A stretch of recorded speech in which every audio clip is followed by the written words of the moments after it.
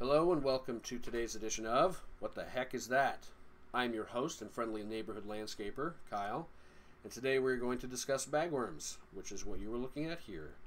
This writhing, wiggling little pile of leaves and sticks is actually a handful of bagworm caterpillars, or larvae. When these guys hatch in the spring, they find themselves a home that they're happy with. They start making this little protective case or bag for themselves to help them blend in and protect them from predators while they feed.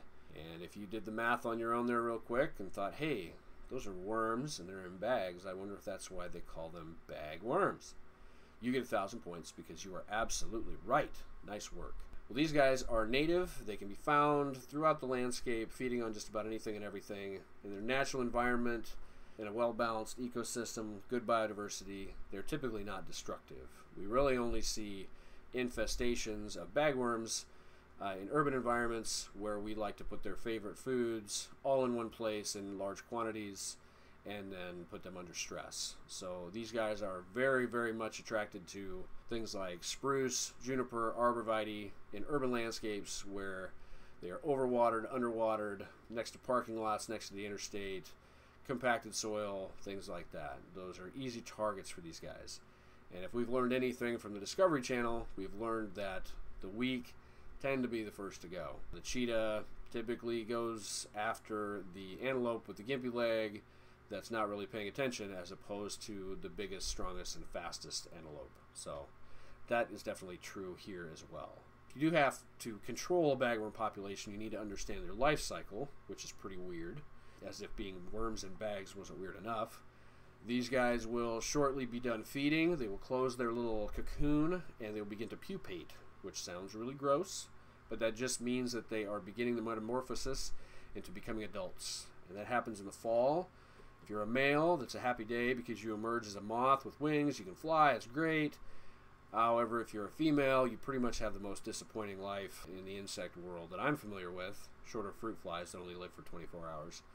But anyway, female bagworm wakes up, but she's still a caterpillar, and surprise, she doesn't have legs or a mouth or wings, and she never leaves the bag.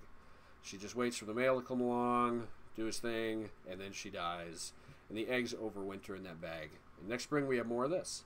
If you are unfortunate enough to have a large-scale infestation, and you do choose to intervene, you can use a systemic insecticide like a bifenthrin product, but you have to do it when they are actively feeding, otherwise they will not ingest the insecticide that you have applied to that plant tissue. Unfortunately, whatever else eats that plant will also die, so because of that potential for collateral damage, that's why pesticides should always be used responsibly, sparingly, and only as a last resort.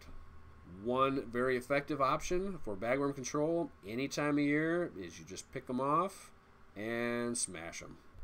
You can use a rock, a good jab, and these are just my suggestions. So get creative, knock yourself out, go crazy. I mean, you could use a bowling ball, baseball bat, ice pick, boil them in oil. If you really want to be thorough and fairly disturbing, you could always use a little tiny piece of piano wire, maybe squish each one of them with a pair of pliers one at a time. Incineration is a personal favorite as well. Put them in a bucket, stick them in front of CNN for a while. With all this going on in the news at the moment, they probably just kill themselves. So, sky's the limit. Well, I think that's all we've got for today here on What the Heck Is That? Thanks for joining us. We'll see you next time.